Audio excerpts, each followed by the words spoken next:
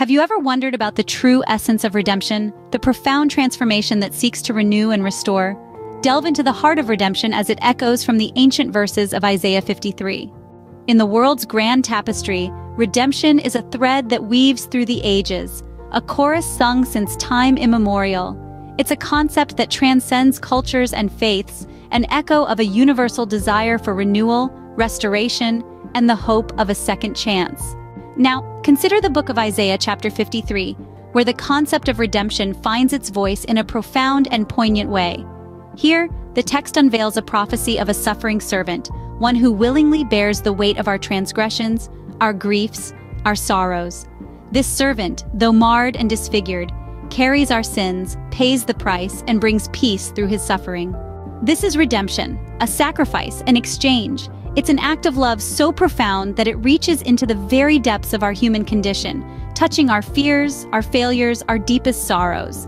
It's the promise of a transformation, a renewal, a restoration that can only come through the selfless act of another. In the heart of Isaiah 53, we see the servant's sacrifice not as an end, but rather a means to a greater purpose. The servant's suffering leads to our healing. His punishment brings us peace. His wounds are our redemption.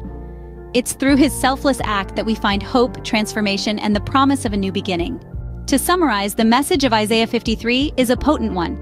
It presents redemption as a profound exchange, a sacrificial act of love that promises healing, peace, and restoration. It's a message that resonates deeply within us, a call to acknowledge our human frailties and to embrace the transformative power of redemption. Remember, redemption isn't just an ancient concept, but a timeless promise. It's the assurance of renewal, the hope of restoration, the promise of a second chance. It's a message that echoes through the ages, a chorus sung since time immemorial, and it's a message that even today holds the power to transform, to renew, and to restore. For new video alerts, like and subscribe to Bible Story Box.